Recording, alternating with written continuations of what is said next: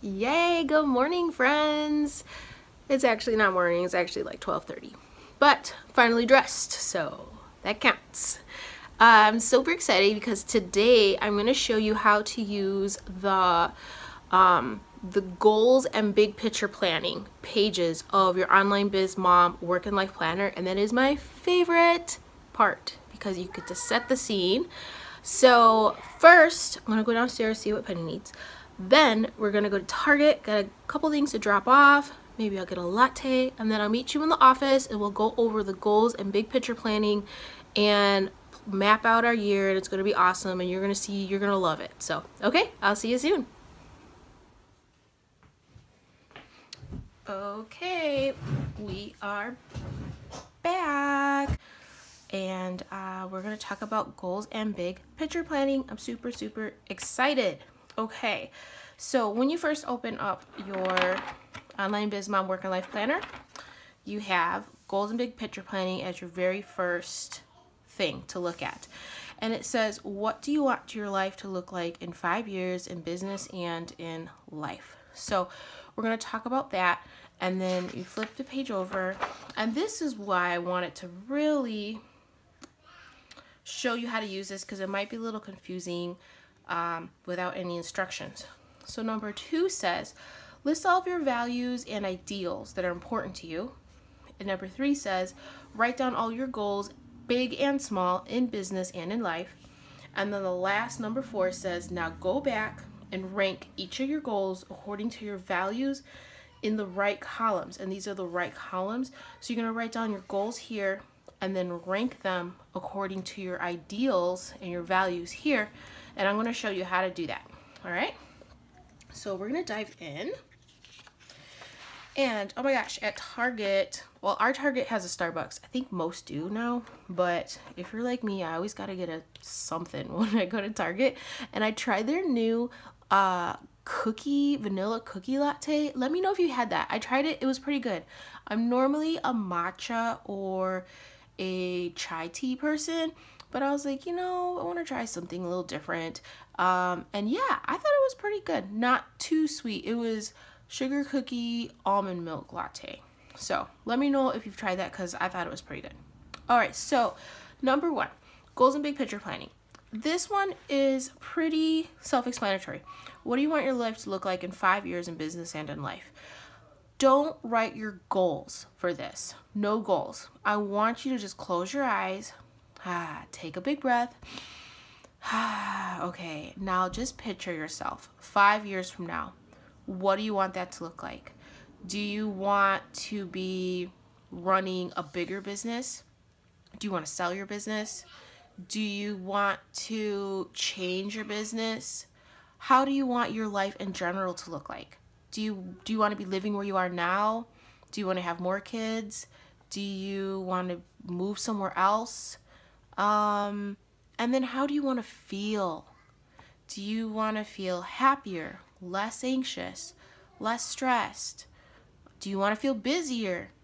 Write all that down. So write down in your business what you want it to look like. Do you want to be not working with clients, but mostly online? Do you want to be only working one-on-one? How do you want your business to look like? How do you want to feel in life? And what do you want that to look like? So this is where you're going to write all that down and just really paint the picture for yourself. Remember, no goals, just what do you want the picture to look like and how do you want to feel? And I know a lot of planners have a 3-year and a 10-year, but I feel like a 5 is like that sweet spot, because you can work towards stuff in the 5, but it also gives you room to change because things come up, life happens, and you can bend and change and decide, you know what, that's not what I want to do anymore. And it still gives you room to be flexible, but it's not so far away in 10 years that you might feel like it's not worth it. Okay, so write all that down. Now let's move to step 2. List all your values and ideals that are important to you below. Now sometimes you might think, well, what's a value or an ideal? Values or ideals are things that are important to you at this moment in your life. Now they don't usually change, so goals can change. Goals can change all the time.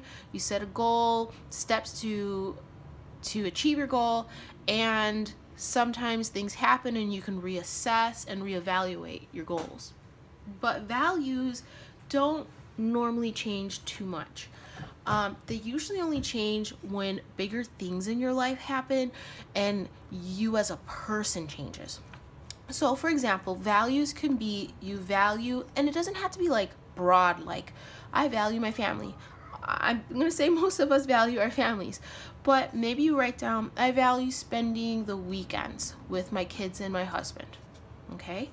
Or an ideal would be like, my ideal is, for me personally, my ideal is staying at home and teaching my daughter, okay? So those are values and ideals. And of course they're going to change, because guess what?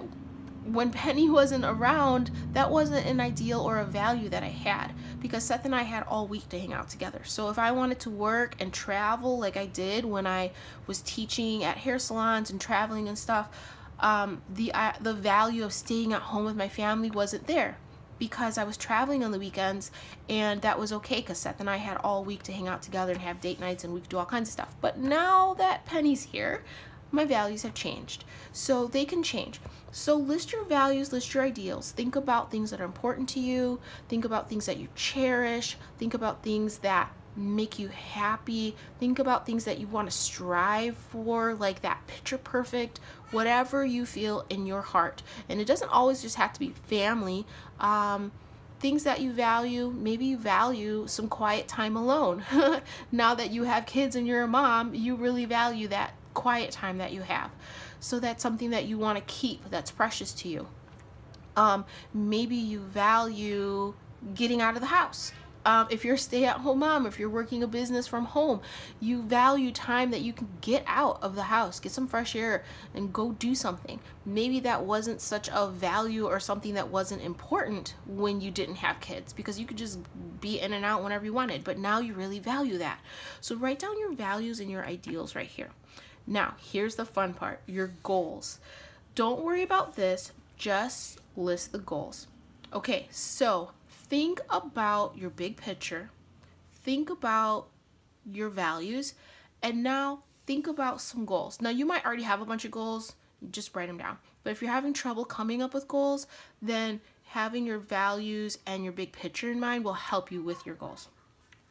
Write down everything. Remember, it says big and small, even if it seems stupid, like, oh, I don't know. Okay, like me, I have a goal that I want to do my nails once a week to keep my nails looking nice. That's a goal, but in the grand scheme of things, is it the most important thing? No, but it is important to me because it makes me feel better.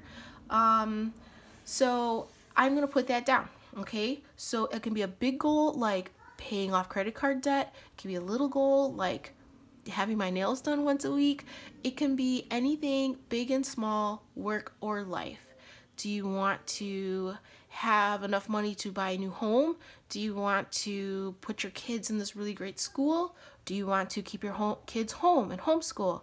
Do you want to have a business that is mostly passive income? Do you want to have a business that grows and you get your own warehouse?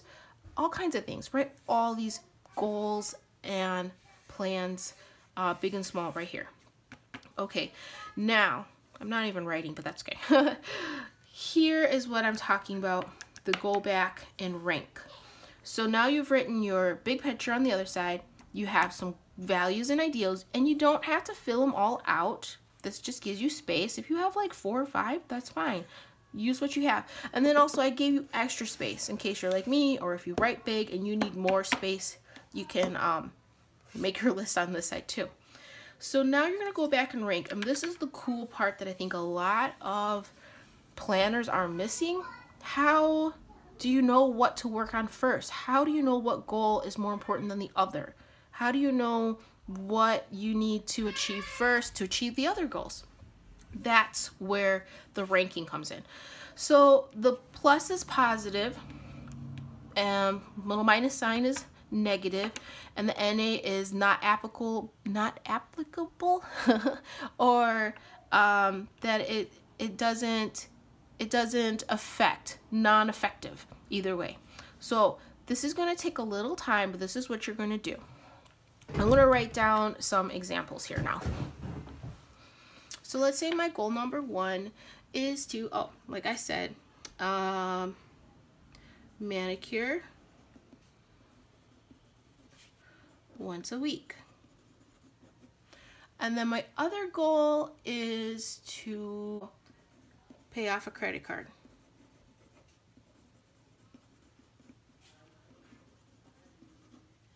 Okay. Now I'm going to put a couple of values and ideals here. So one of my values I did say was that I like to stay home with family on the weekends. These of course are just mine and they're just for examples.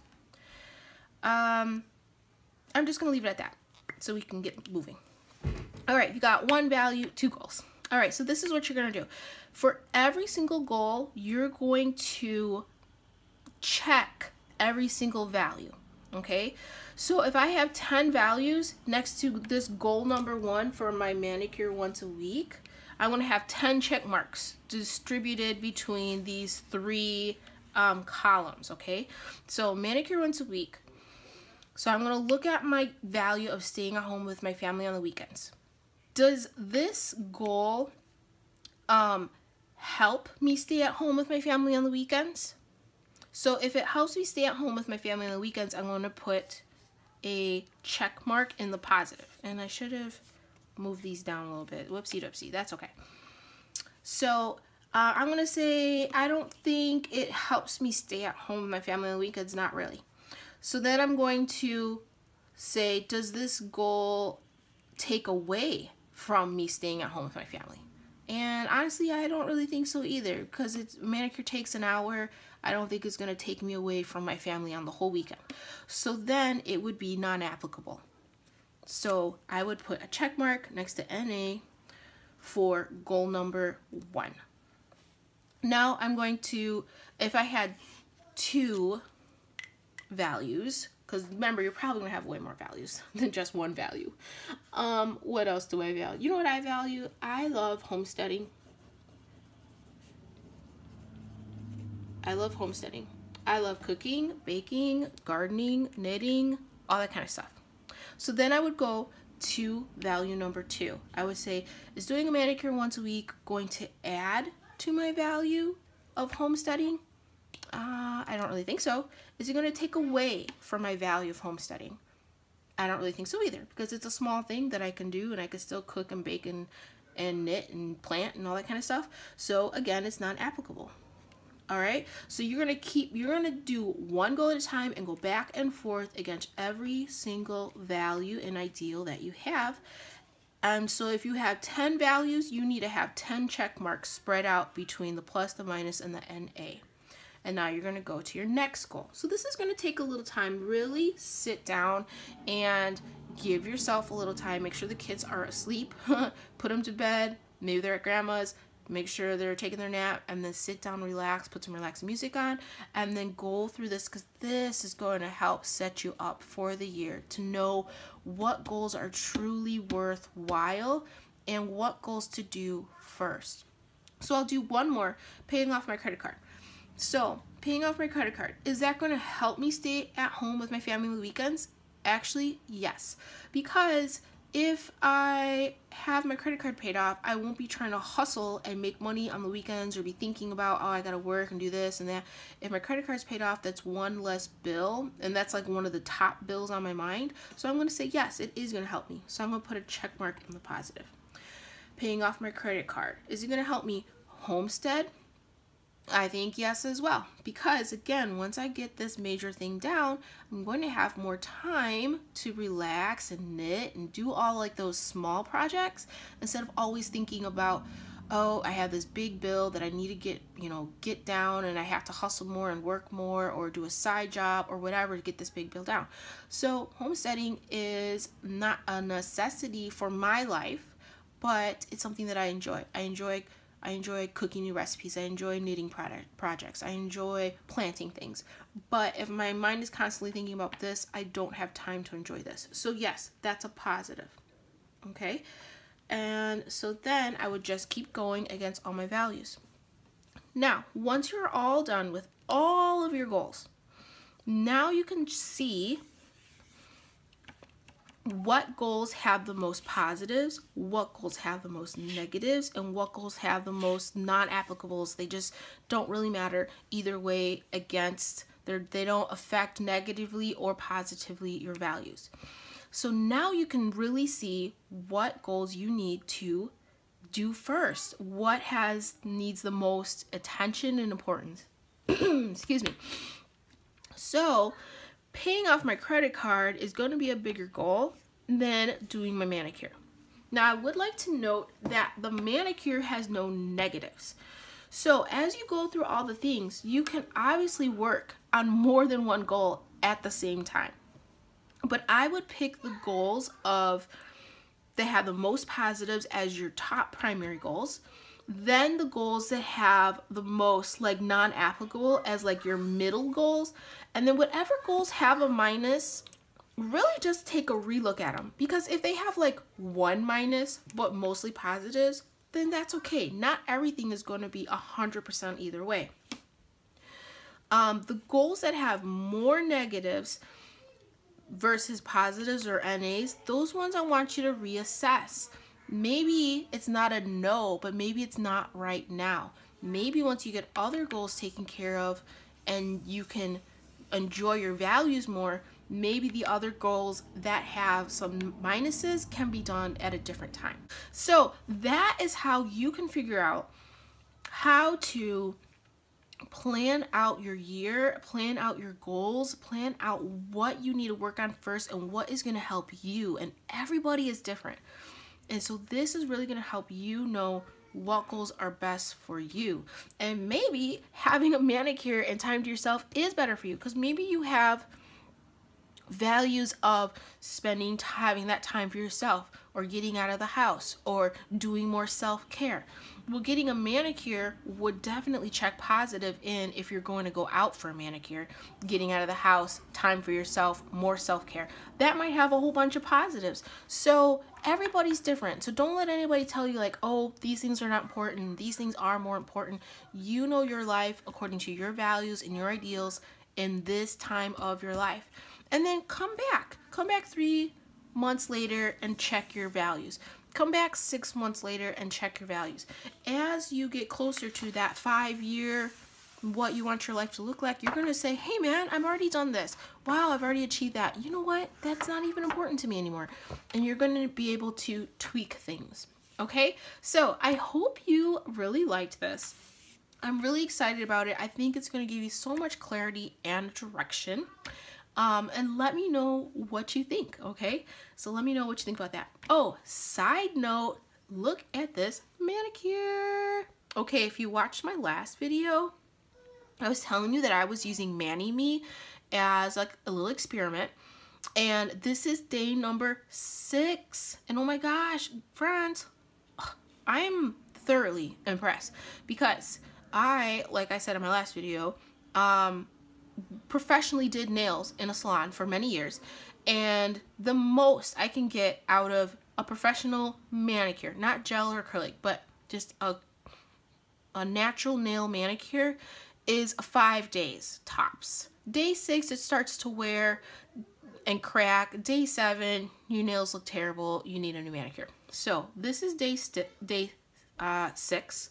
And I think this is looking really good for 6 days. There's a little cracking, a little wear. The tips are starting to wear, but I am loving this. So follow along because tomorrow I'm going to do my manicure. I'm going to change it up. I got a couple different brands, and so I'm going to see which one I really, really like. Okay, and one last thing before you go. I have something really cool to show you. I just made it yesterday. This is brand new. This is our January monthly goals dashboard. It's going to be awesome. So this is actually free. And what you're going to do is, for the month, pick out the goals that you want to work on, right? Because you're going to have a long list and you're going to decide which ones are More important, which ones are, which ones you want to start on first. You have them separated. Your mom life, your biz life. Mom life is going to include all the things that involve being a mom. Goals for you, goals for your family, goals for your house. Maybe you want to get your office organized, whatever you got. Write your goals at the top, and then write all of your steps that you want to do to achieve that goal. Maybe at the bottom, write down when you want to have it done. And then extra notes here, if you need to have some extra notes. And then at the back, because I love dot grid for mind mapping. If you need to plan out some goals, like you're not sure what steps, or it has a lot of steps, you can mind map all the steps that you need to do. Up here, you can do a little journaling or some list making. So this is a freebie on my website. I'll have the link in the notes. And yeah, you just go and you sign up, and I'll send it to you as a freebie. Now, the cool thing is you can use it all by yourself as just a solo goal mapping work dashboard, or I have it slightly off center so you can punch it and you can put it right in your planner, and then it becomes a monthly divider tab. So for January,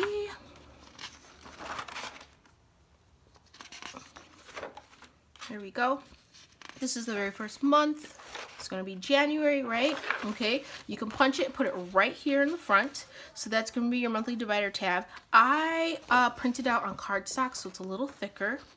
And you can buy these little tabs. I actually have some, but I don't have some right now. I bought some like for $5 for a pack. And they're little monthly tabs. They stick like this.